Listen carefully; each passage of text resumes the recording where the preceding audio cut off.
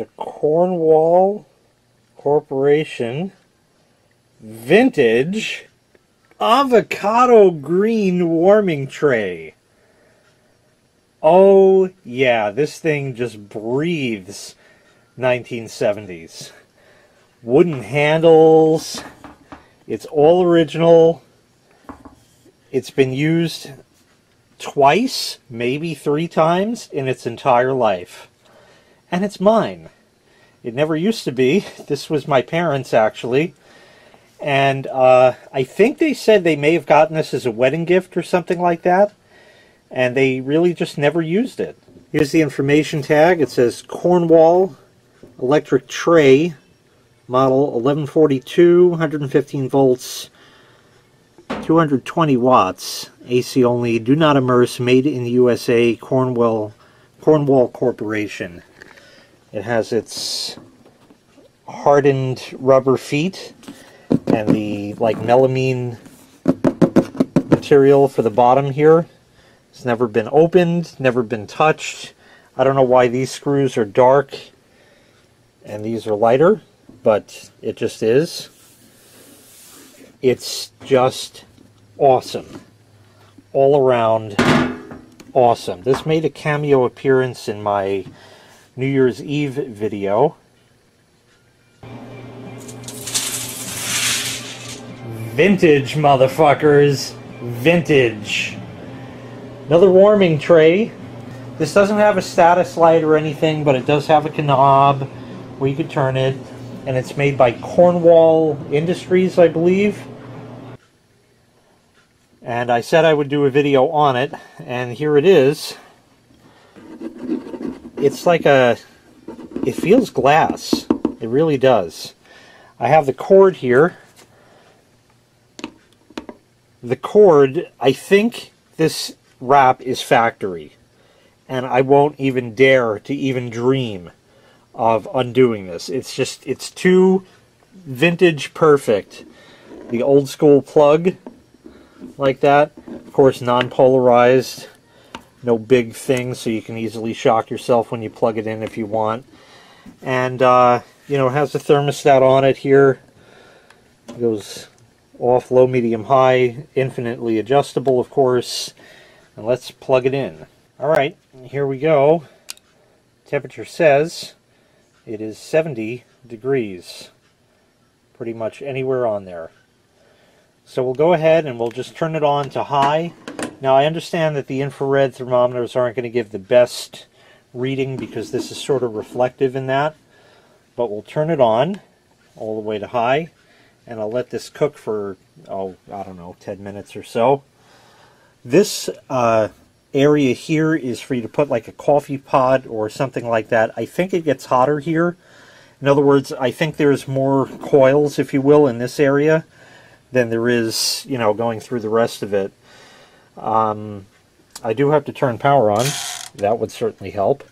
And I just have it plugged into, you know, really a lamp cord, because that's fine. It's, you know, 220 watts. It's not going to hurt anything. And I am starting to feel warmth.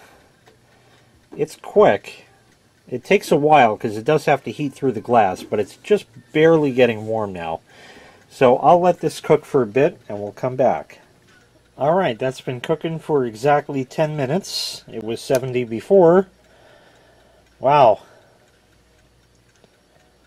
We're reading 200 and something degrees depending on where you go. Seems to be a lot cooler toward the front here, but as you move toward the back, it's certainly a lot hotter. And in the hot spot, yeah, it is a bit hotter there indeed. So that's what the infrared reads. Now I have the this guy here.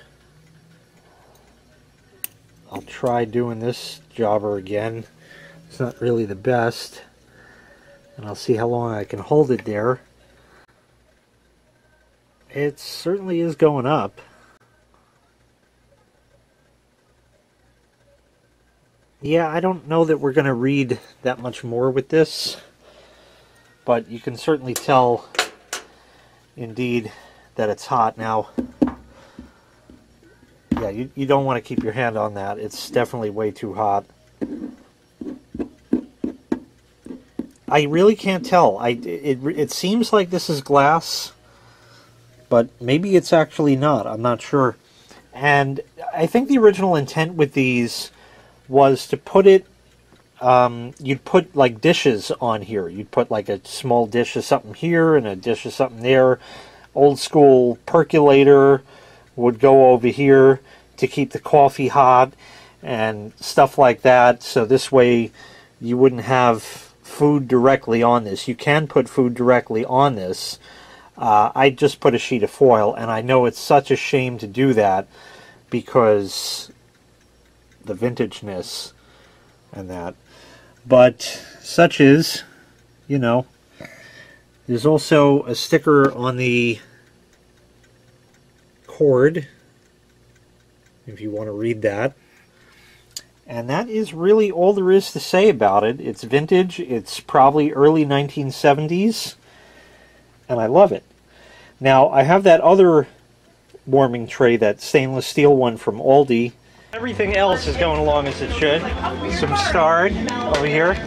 Starred on the heating tray that is really hot, probably. What's here? Pizza kinds and other stuff. These are mini egg rolls, pizza rolls, and the chuchafangouls. I got another tray of these and another tray of these at least. And while I'm sure the longevity of this unit will be, well, fucking forever, the Aldi one works the same. It really does. I mean, it just is. So it works. It's bigger. I put foil on that too. You know, it just is.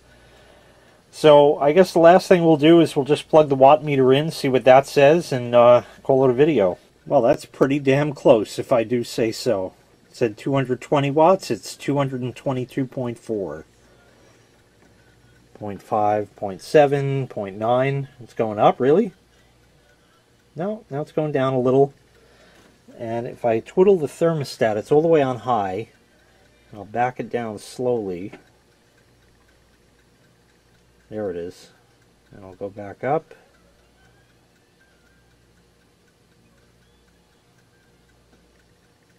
So right here on medium is where it's turning on and off in that. Would have been cooler if there was a little white stripe on the knob.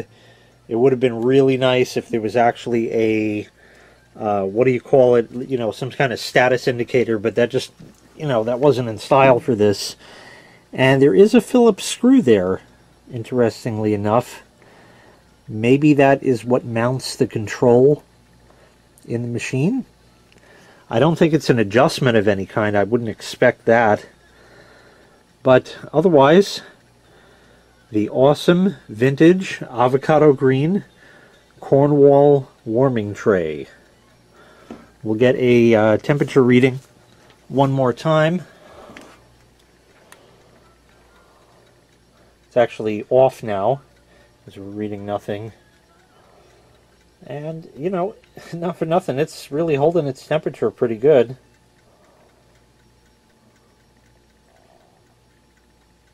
So I would imagine that if this is indeed glass, and I'm just saying just based on how slippery it is, if indeed it is glass, then this is most likely retaining the heat. Anyway, thank you very much for watching. Hope you enjoyed.